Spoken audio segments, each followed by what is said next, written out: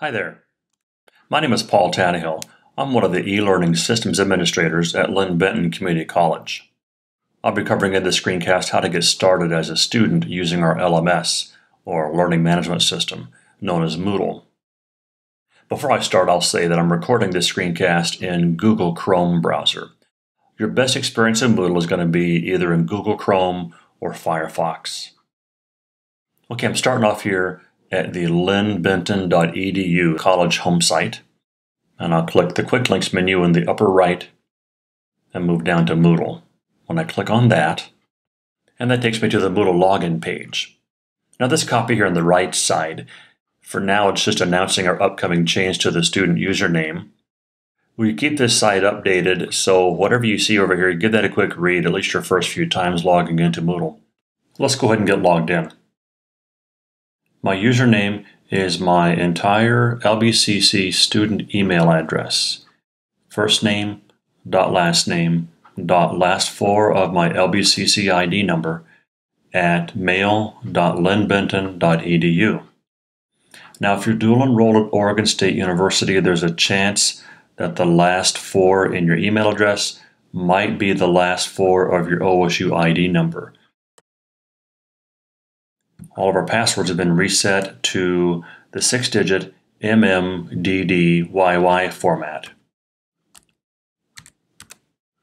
And before I click login real fast, I'll mention that later on in the screencast, I will cover what to do if you've forgotten your username or your password.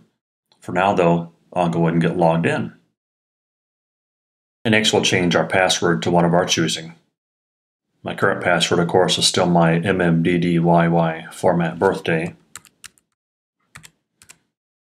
My new password's got to be at least 6 characters. Once, and then a second time to verify. And click Save Changes. My password's been changed. I can continue.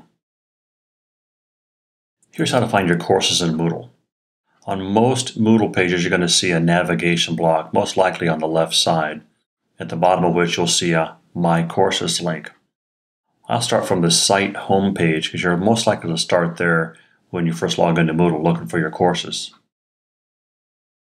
So there you see the navigation block on the left, and here's the My Courses link at the bottom. Now these are the courses my Moodle account is enrolled in right now. If you don't see a course that you are registered for, that might mean a couple of things. It might mean that your course is not utilizing Moodle. It also might mean, though, that your instructor just hasn't set up your Moodle course yet for student enrollments. If that's the case and you're pretty sure that your course is running in Moodle, double check with your instructor. We're just about finished here, but let me show you one more thing. I'd like to show you how to get logged into LBCC Moodle if you've forgotten your password. I'm on the site login page right now, and you'll see under the username and password fields, it says Trouble Logging In, click here. Go ahead and click there. Now you can input your username in this first field. Of course, your username is your LBCC student email address. And note, if this process doesn't result in an email to your student email address, that probably means you don't have an LBCC Moodle account set up yet. Just call the student help desk. I'm going to go ahead and input my student email address right now.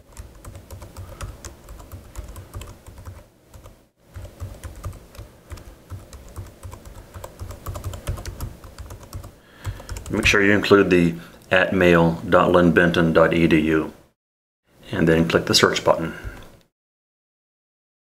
What this next screen shows you is that if you supplied a valid LBCC Moodle username, you should be getting an email into your student email inbox.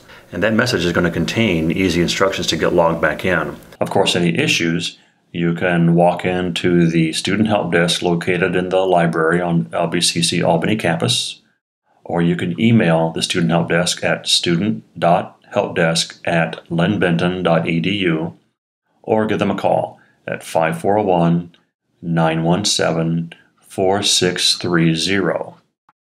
Hope you enjoyed this screencast. Should serve to get you started in Moodle.